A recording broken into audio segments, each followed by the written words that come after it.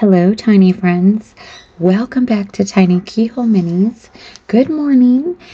Um, I'm not gonna leave you guys hanging like that. So I was able to complete this project before I actually went on break, and I hope you enjoy it. Today I'll be creating an antique chest with drawers for the sewing dressing room, and I'm eyeballing this.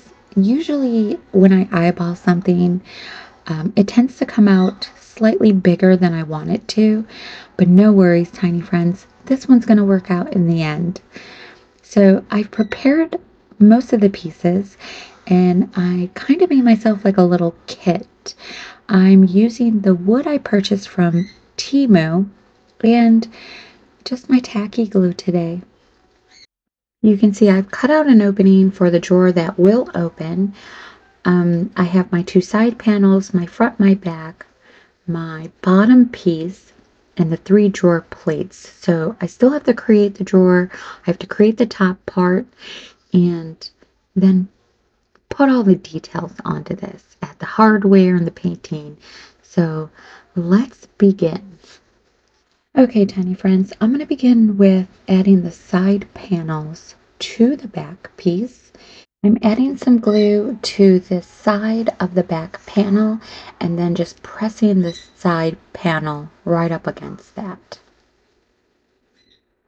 And I don't have any 1, 2, 3 blocks, so I'm going to use whatever I have to kind of keep these pieces nice and straight and press them up against one another. This piece of wood worked just fine. I'm just going to make some adjustments just to make sure that my side panels are nice and straight. And now I'm going in with a bead of glue right along the inside of each panel, just for added support. I'm going to dry fit the front panel on just to make sure it fits nicely.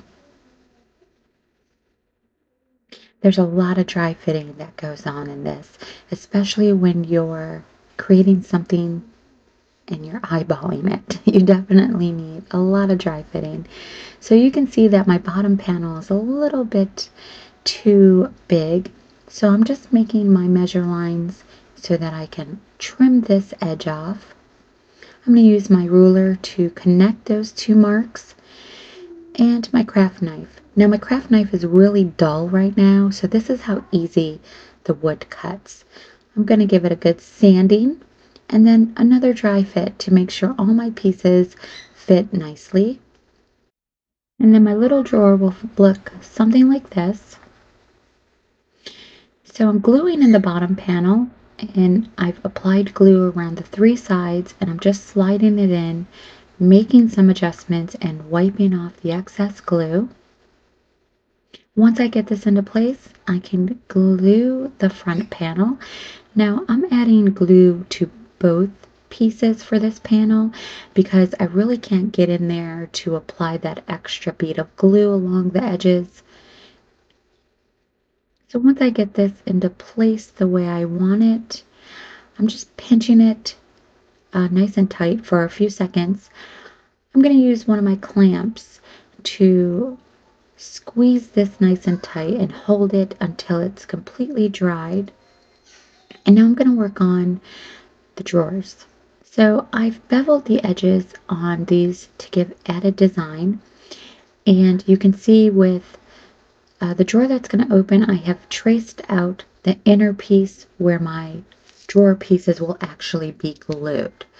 So with my needle file, I just filed each edge at an angle, somewhat like this, and this will just give it the beveled edges.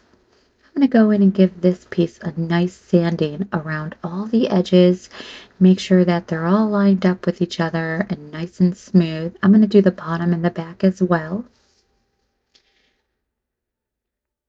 This will be the top piece, and I'll be adding a double panel on this piece. So kind of like this.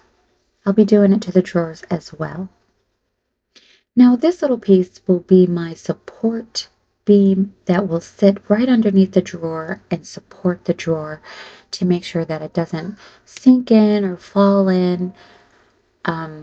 I just remember when I was a little girl, my dresser drawers had this support bar in the middle of the drawer.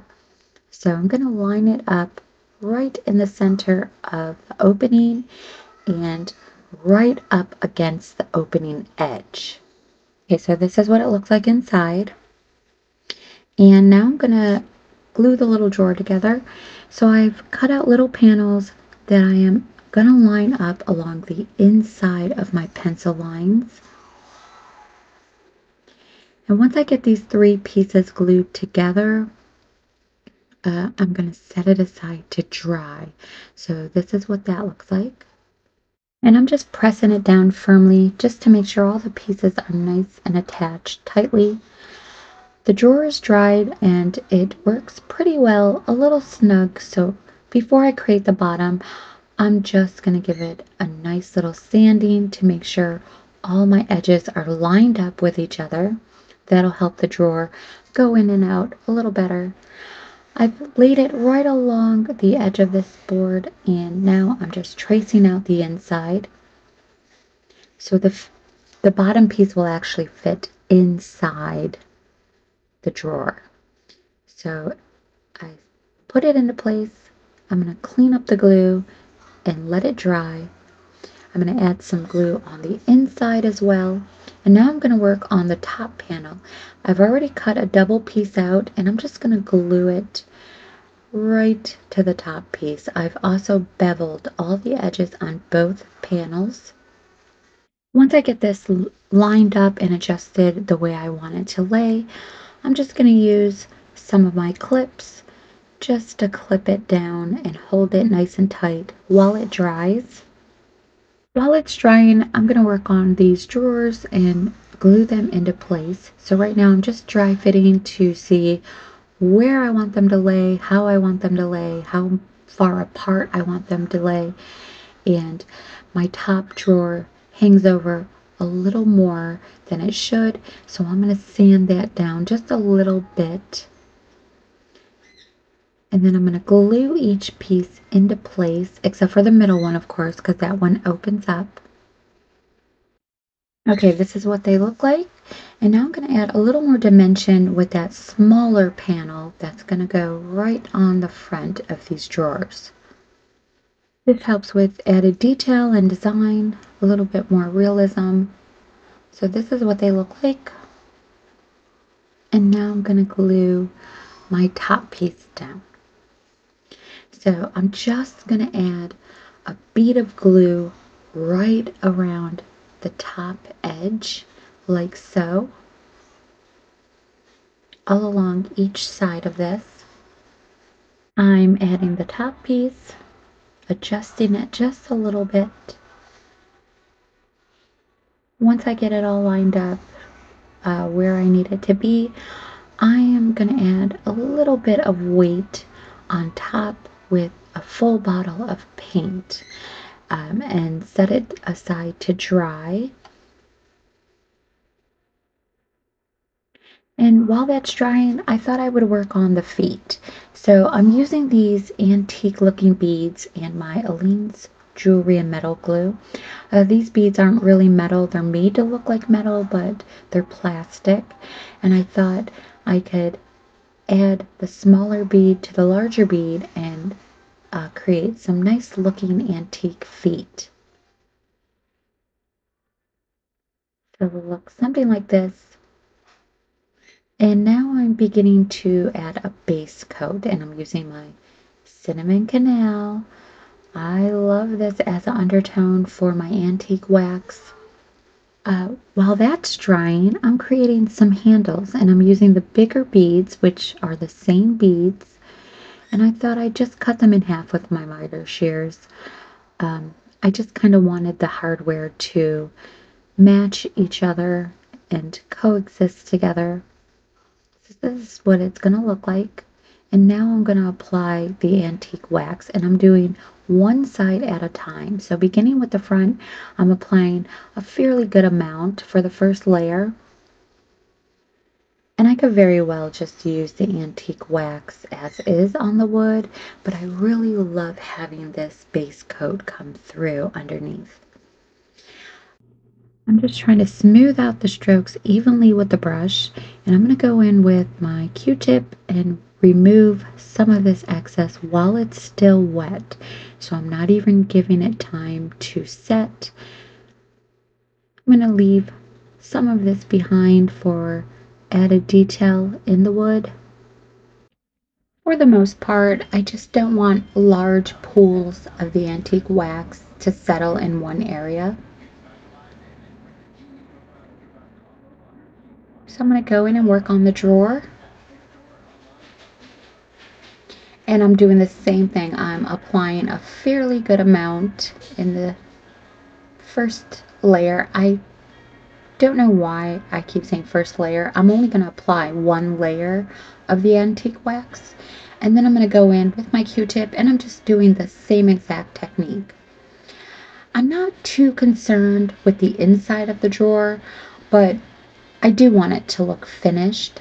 So I am also doing the same thing on the inside, and I'm just cleaning it up a little bit with this Q-tip. Okay, so the piece is dry and this is what it looks like. And now I'm going in just to finish the last side. And I wanted to show you this as well because it's going to have a different texture design in the wood. And I just wanted to show you the difference of that. So same technique, just a little bit of a difference in the texture. I'm going to apply the feet, and I'm using my Loctite glue for this. Um, the Loctite glue, the super glue, it doesn't really give you a lot of time before it really takes a grip.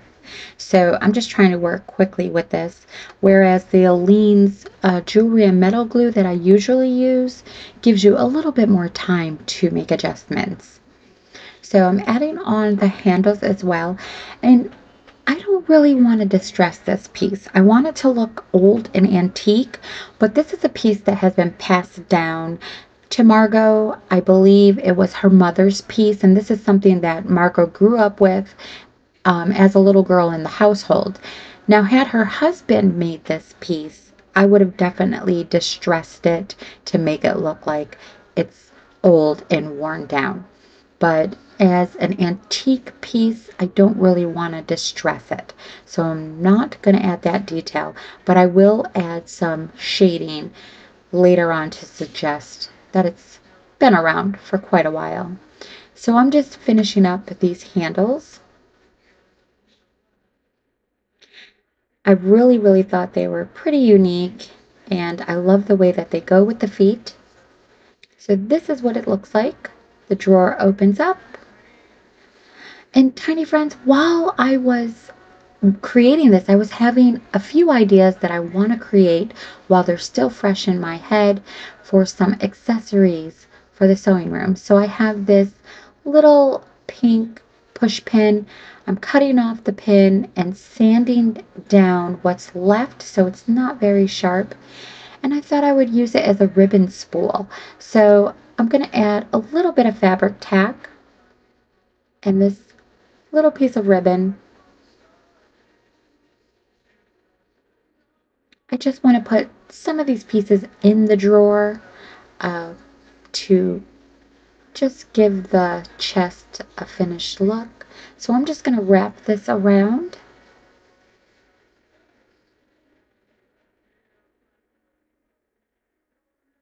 This is super fun, tiny friends, making all these little pieces to go in this room. And I really got to just do these ideas while they're fresh in my head, or I may forget about it, or I may forget how it was coming through in my head when I am creating it. So I just wanted to add these little pieces in while I was working on this. So I'm trimming off the ribbon.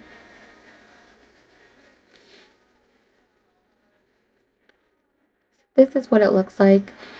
I also have a tiny piece of lace, and I found this little piece of cardstock. This is actually chipboard, I think, or the brown craft paper, one or the other. I found it in my little tidbits, and I'm just going to make a little bolt of ribbon. So I'm just wrapping this little lace trimming around. I am still using my fabric tack.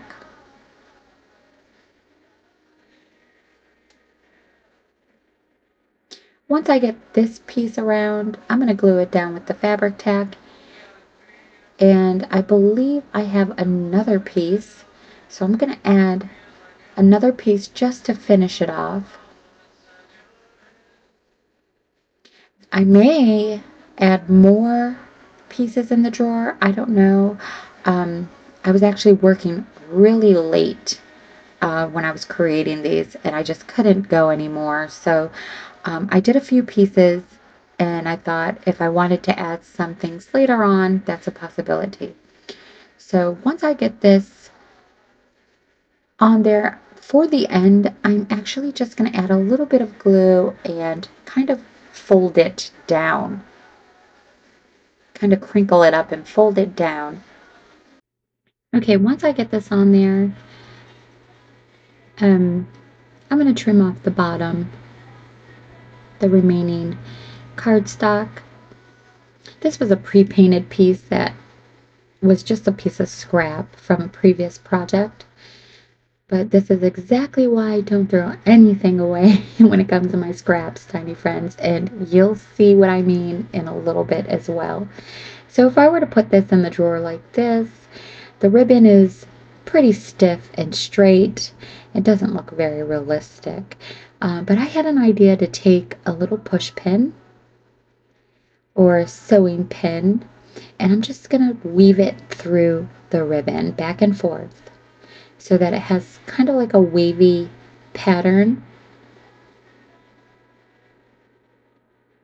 Once I get this on, I'm going to use my fabric stiff, and I'm just using the stick part because my sprayer doesn't work anymore. I think it's pretty gunked up, and that's the thing about this fabric stiff. Whatever bottle it's in, it will gunk up the sprayer. You could just run it under hot water and release all that, and it should work fine, but I don't have time to do that. So I'm just putting a couple drips on it. I'm going to let that dry and go to my shading. I'm using black pastels, chalk pastels for this. And I'm beginning to shade right underneath the edge or the ledge of the top where there would be some shadowing and aging under there. And I'm just going to go in with this whole piece right along the sides and down the sides, down the back. Just give it a little bit of some aging and shadowing, a little bit more dimension. This will give it a nice older look. These antique pieces, they usually withstand the test of time. I have a few antique pieces that have been around for generations in my household, and one of them is an antique wood hutch, and that thing is so heavy. The wood, the coloring, the stain, it's all intact. The hardware, same with Grammy's dresser set. It's a antique dresser with two end tables that kind of resemble this a little. The wood is super heavy. The pieces are super heavy. Everything is still intact. The coloring, the stain, the hardware. I feel like they were built to last an eternity, these antique pieces. But I'm going to finish up here and come back to show you what it looks like when it's done. Okay, this piece is finished. It's completed, and this is what it looks like. And it's time to add some accessories. So I have a few things. Remember this piece, if you've seen the folding screen, which is the video before this one, I had trimmed this off when I was trying to decide what I was going to do with that. I'm just going to lay it down on top. I'm not going to glue it down in case I need to remove it or I would like to remove it later on. I'm just going to mold it, lay it down, and mold it right around the edges, and it'll lay nice and flat. I'm going to add a few things to the drawer. My little ribbon is dry, my little spool, and this is what it looks like. So now I'm just going to take the time to make some decisions on how I want these pieces to lay, how I want them to look. I'm going to be putting a few more items inside, and I'm actually going to glue these pieces down as well. So this is the fun part, tiny friends, but it can also be a little bit difficult for me to make decisions on how I want my pieces to be arranged, what pieces I want to use. So although it's the fun part, it can get overwhelming for me because there's so many ideas that float around and so many different ways that could be done. So once I get these in place the way I like them or I want them, I'm going to glue them down. Um, I found this a piece of scrap trimming from when I did the clothing rack, and it's just a little piece of trimming off the red fabric that I used. I don't know why I saved it. I think it was because it looks like a tiny piece of ribbon and I thought I could use it, and it looks like I was correct. I'm going to add this to the drawer to make it look like there's another piece of ribbon inside. So I'm just adding a little bit of glue. I'm going to add these pieces and put them into place. And tiny friends, I have one more idea coming through that I need to get out of my head while I'm working on this.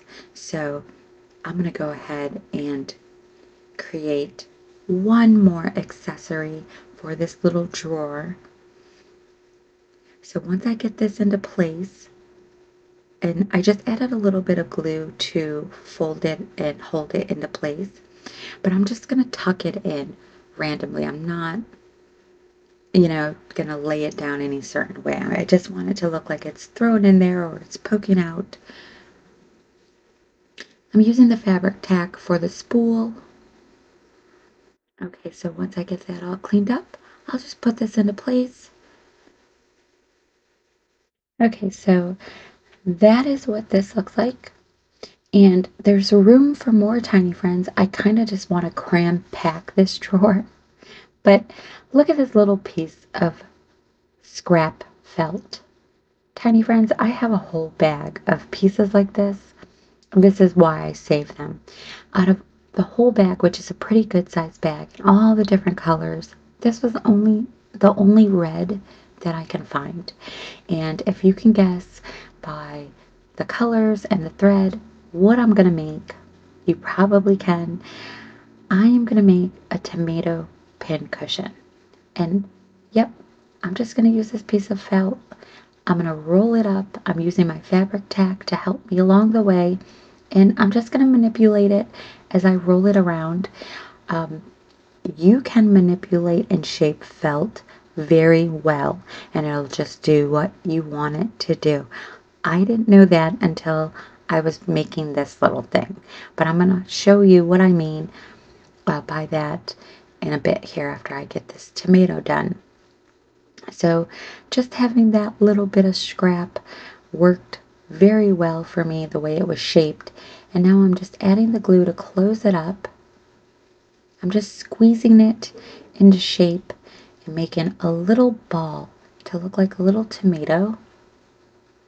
Once I get that completed, I've got this tiny little piece left, and I'm thinking like, well, what am I going to do with this little piece, right? But that's going to be perfect for my next step. So I'm going to put in the pin right in the center of the bottom or the top, whichever, it doesn't matter. I'm going to pull it through, and I'm going to begin by making like a plus sign. So I'm just going to wrap it around to the other side and go directly in the middle of the other side.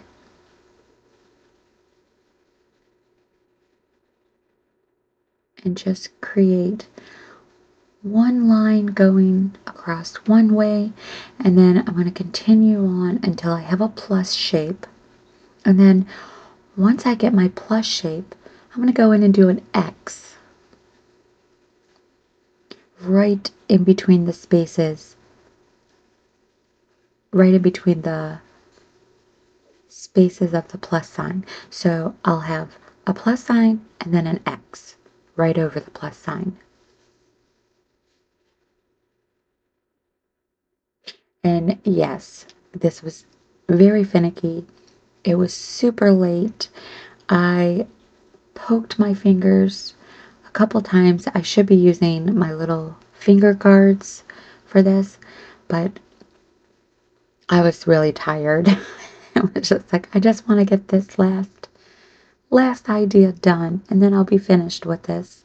So I may add more pieces to the drawer as I'm creating things because there is a little bit more room, and I think I can fit a couple more pieces in there. But for now, I'm just gonna set it up with these few accessories. So while I'm working on this, and I am almost completely done, once I get this thread, this last piece of thread through, I'm just gonna pull it nice and tight. This is what it's looking like.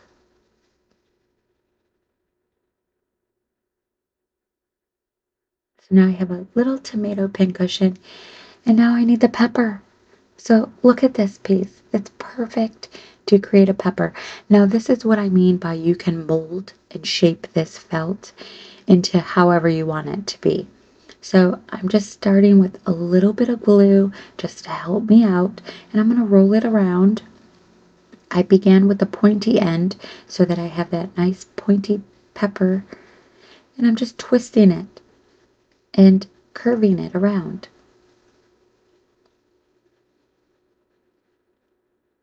So I'm just twisting it and curving it and rolling it around itself. And then I'm going to trim it off.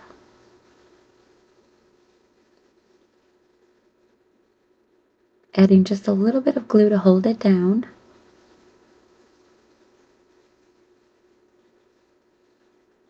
It really helps along the way, but yeah, I had no idea that you can really manipulate and shape felt this way. So now I got my little pepper. Look at how cute it is. There it is. I'm gonna put my thread through the very top. So I'm just going right through the side. Like I'm still on the top. I'm just going from one side of the top to the other and pulling it through. Once I get it to the length I want it to hang from the tomato, I'll just go around again, and I'll do this a couple times just to kind of put a little loop and a knot in there.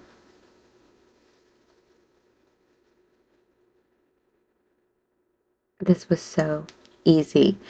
Uh, a little finicky, but so easy. Now I'll just trim that off. And there it is, my little tomato pin cushion. And tiny friends, I'm going to figure out how to add some pins to this later on. So I'm just going to set this in the drawer. I'm not going to glue it into place.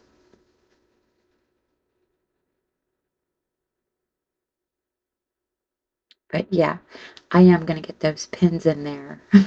So this is what it looks like. It's super cute, right? Okay, tiny friends, that is it for today's project. I hope you all enjoyed it. Thank you for watching, and thank you so much for subscribing. Gosh, I just love sharing my miniature visions with you all and showing you how you can do some of these things for yourself. I don't think I would want to be doing anything else, tiny friends. I love doing this. Um, so don't forget to hit that top notification bell button if you are subscribing, or if you have subscribed and didn't click that top bell yet, because this is it until I really do come back, tiny friends. So no more surprises. Um, I'm glad that I was able to get this in, honestly. These last two projects. I barely had the time, but I'm super glad that I was able to do that for you all. And until next time, I hope you all have a lovely day, and I will see you all soon on the mini side. Bye-bye.